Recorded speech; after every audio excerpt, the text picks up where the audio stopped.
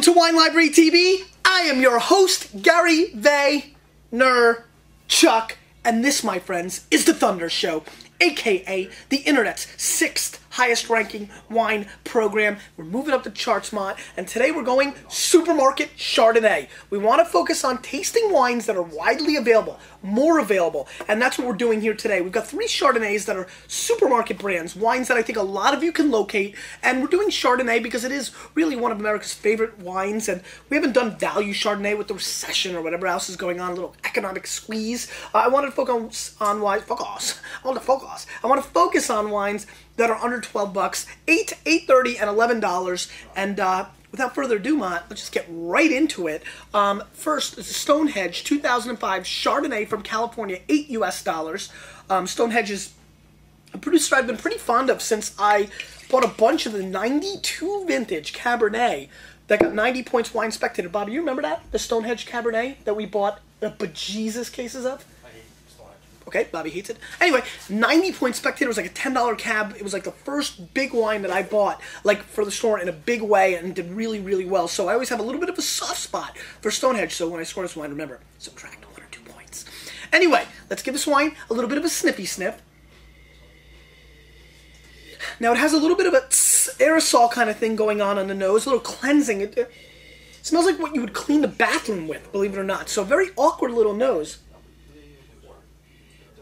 Very chemically driven, the nose. So it's kind of wild. They do get a little pear, but a very awkward nose. I get a little bit of alcohol coming through. I do get a little hint of butter, a little honeycomb, but definitely clearly on the chemical kind of medicine-y, you know, under the sink kind of stuff, You know what I'm talking about? Very weird. Let's give it a whirl.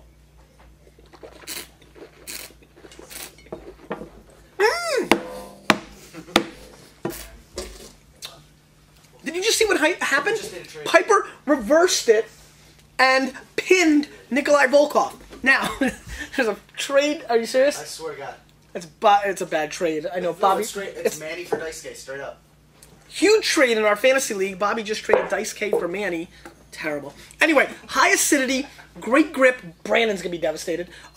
Good complexity, nice richness on this wine. A little dull on the mid palate, and falls short on the finish. Give it one more whirl.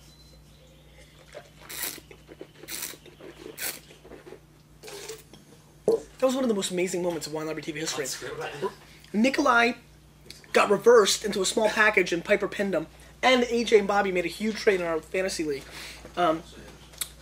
All in all, a nice textbook Chardonnay, not creamy, not over-oaked, which I appreciate. It's a little bit more balanced than a lot of the overdone, you know, the thing that everybody's jumped off the Chardonnay bandwagon. A lot of you who are watching, I know, are no longer drinking Chardonnay because you always say, oh, they're too oaky, they're too over the top, they're too oaky and buttery. This isn't. Clean, crisp. I mean, it's nothing special. It's an 82-point wine, but definitely if you're looking for an alternative, or if it's on a TGIF Fridays list and you don't know what else to order, it's not going to scare you or kill you. Maybe just frighten you. Let's move on. Estancia 2006 Chardonnay. This wine rolls in at $8.30. Let's see what's going on here. Ritz. Again, you know, really am enjoying for people to expand their palate, and that kind of means maybe going back for me into Chardonnay. I haven't tasted a lot of under $10 Chardonnays, so for me this is expanding my palate. I haven't got a sense or a pulse of the under $10 Chardonnay California market, so it's a lot of fun for me. 06 Estancia Chard. Again, kind of light, not too dark either. Wow, that's a blockbuster, huh? Nice nose. This has a little bit more of like a white flower thing going on, almost like a white pepper kind of component, which I kind of like. I get a little lemon peel.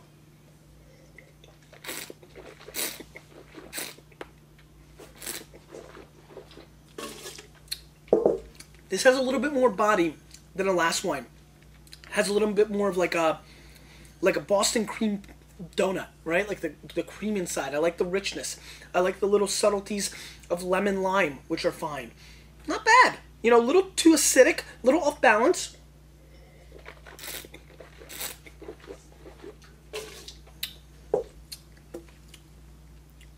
But a little bit like of a pineapple, kind of coconut little tropical aspect going on. Good acidity again, not over oaked. Going in, I thought that could be a real problem on this show. So far, no. Oak monster. And I appreciate that. It's okay. I mean, it's not, changing my life, but it's not the worst thing I've ever had in my life.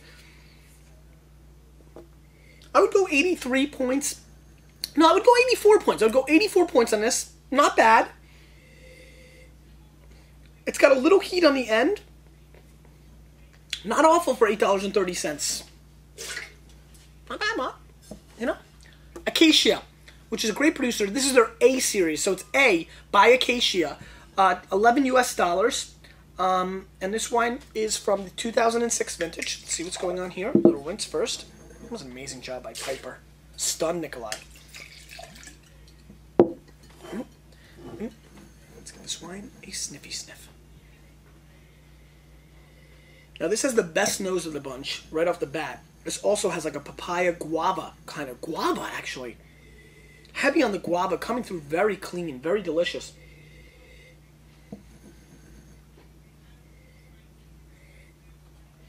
Yeah, really gorgeous guava flavors coming through, really quite beautiful.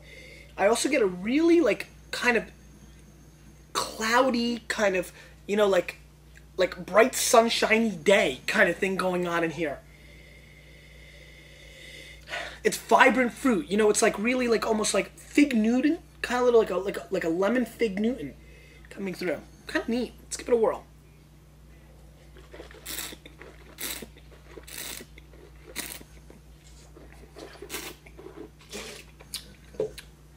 Reminds me of a smoother version of the Estancia. Has a little bit more length, has a little bit of graininess, which I like. Nice acidity to flavor profile. Balance, meaning the acid and the fruit kind of collide and make a nice silkiness form. Nice long finish, rich, medium bodied. All of these, none of them were over the top oaked, which is something that I think a lot of people, including myself, preconceive and go into thinking is going on with under $10 California Chardonnay. I think there's a big movement away from the oak. I think people are coming back to balance. I think these wines are much more food friendly than the 3 or 4 vintages ago versions of these exact wines. I think California's making a shift away from the oak a little bit. And for my palate, that's appreciated. And I'm sure as long as we have this, eventually I'm going to want the oak. It's, it's a pendulum game in the wine world. I do get the fresh apple pie kind of thing going on in this wine, and I like it. I'm going to go 86 plus points on this. I think it's very serviceable, $11 Chardonnay, and very much would recommend people going out if you want to have Chardonnay to try this wine.